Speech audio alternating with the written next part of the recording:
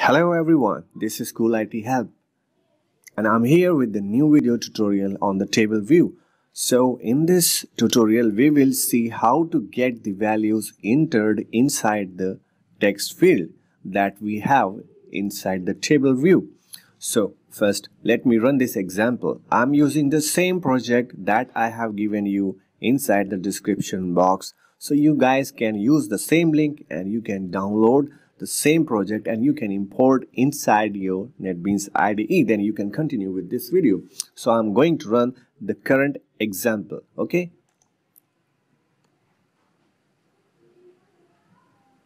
Okay, it's taking build. Now we are here. This is our stage and we have the remarks column and we have these text field inside this. Okay. So I have already described all the stuff in my previous video tutorial. I have given the link of the same video tutorial inside the description box. If you guys are new on this video tutorial, so you guys just watch that video first, then come back and continue with this video, then you will get a clear understanding. It's a very easy. So guys, what I am going to do and what we have, once you import the same project in your NetBeans IDE, then you will have the same thing as you can see on my screen. And we have used the FXML, okay, and we have added this button to print the values entered inside this text field. Okay, as well as I will show you, you can collect these values inside an array list or you can use it further. This is based on your situation. Okay guys. So far what we have this stage, this is the remarks column and we have the text field inside it and we have a single button. So what I'm going to do, I'll write a code on this button click action, then we will collect the values entered inside this text field. Okay guys, now I'm closing this. Now come here in the FXML document controller.java file. As usual, this is the same file. Okay, we have the table view and in the initialize method we have created the columns and then we have added these columns inside the table view, and after that we have created this observable array list for representing the data, and for data model we have used this person class. So you guys if you still have any doubt, so just watch the previous video. The link I have given in the description box, so follow that one and come back here and continue with this video. So again we have the set cell value factory and we have connected the data with the property. Okay, after that we have added this observable data list inside the table view, and finally this is going to be show on the stage. Okay guys, now what we have to do, okay, we have to collect the data that we have entered inside the text field and we will print this on the console. Okay, you have another choice as well. You can collect the same data inside an array list and you can use it further. Okay, so what we have to do now, so the first step, we have to create the action method. So we will connect this action method with the button on the screen. So just copy the same code as I have done and paste it here. Now you can see here, this is the simple code. Now delete the inside. There's no requirement of that, and I will change the name of the method. So give any useful name like handle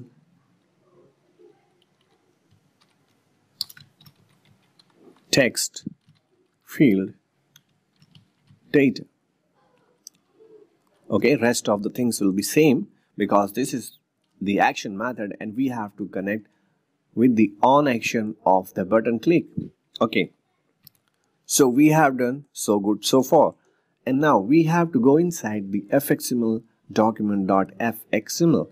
Okay, now come here, and now as you can see on the line number 19 there is a button, and now we have to connect that action method with this button.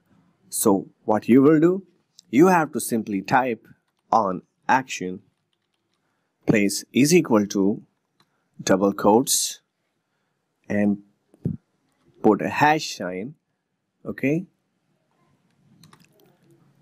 and there's no suggestion, okay, no problem. Go back to the document controller.java and just copy the name of this method from here and go back inside the FXML and paste this name here. Now this onAction property is connected with that method. So every time once you click the button, click the code, what we write inside this method will be executed. Okay, so we have connected so far. Now in the next step, we have to fetch the text field data that we have entered in the UI. So what you will do? Okay, now here we need to create the observable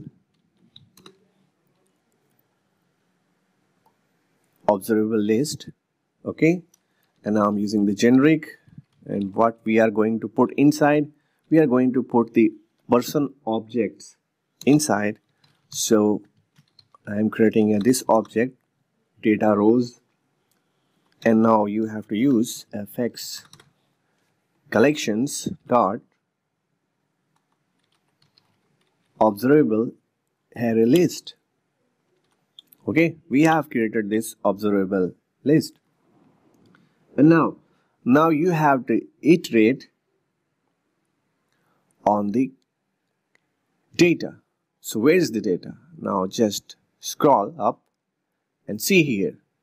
This is the observable list that we have prepared with the person, the data model, and these are the rows that are present inside this data. So we're going to use this data object and we will iterate on this. Okay, so I will use a for loop person data. As you can see here, the data is of type,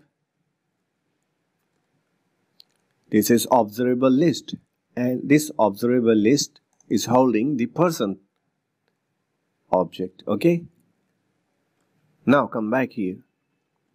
So we are going to iterate on this data one by one, and now place a bracket,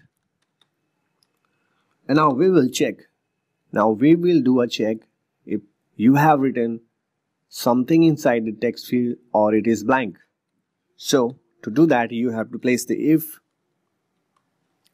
place a check like bean dot get remark, because remark is a text field, so you will get the object of the text field with the help of this bean dot get remark. And now you have to access the text what you have written inside the text field. To do that, you have to use the method get text. This is the text field method, so it will return the text written inside the text field. Okay, now we have to do a check, is it empty or something is written inside. Now you have to do a check like is empty. Okay, so this condition will return you true or false, depends on the data is present inside the text field or not. So we will not collect the text field that doesn't have the data. That means if you are leaving the text field empty, then we are not going to print that one. Okay, so that's why I have placed this sign, negation sign here. Now we have a choice, like if you want to use the row on which we have written something, that means the text field in which we have written something, and we will get the same row data with the help of the person bean, because each row is a person object. So you can collect that person object here like data rows dot add bean. Okay, so we have collected the person object inside the data rows. That's simple. Okay. Or now you want to print something, so you can just do sys. So here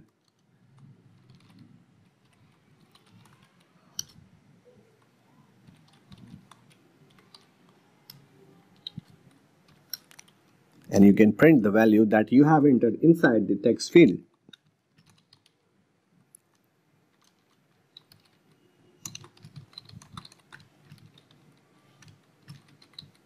Okay guys, so going to print.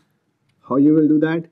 You have to use the object like bean dot get remark. This will return you the object or text field, and then you have to use the method get text. This is the method of text field, so it will return the text written inside the text field. Okay guys, now it's done. Now save it. Okay, before running it, going to do a clean build one more time.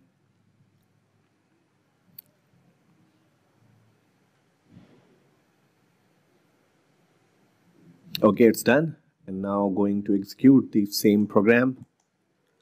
Okay, go to this file, TableView and now just use this option, run file, or you can press Shift plus F6 to run it. And now as you can see here, this is the text fields. I'm going to write marks obtained is 60% and marks obtained is 20%, and now marks obtained 70%, and similar way I'm going to write here. Because of the demonstration I need to write, so 60 20 50. Now here marks obtained is 40%, now marks obtained 80%, marks obtained is 40%, 49%, marks obtained 66%, and now the marks obtained on the last row, it is 99%. Okay guys, so you have entered some text inside this text field, okay, across the rows. Okay, so each row has a text field and we have written the sum text inside the text field. Now going to press this print value. Okay guys, once you press, you will see the console. Now here on the console you can see here that the first text field, what we have written, this is the marks obtained 60%. You can see here what we have entered is printed on the console as per expectation. And the marks obtained 20%, the marks obtained is 50%, 40%, 80%, 49%, 66%, and 99%. It's working perfectly. Okay guys, and one more thing I would like to tell you. Okay,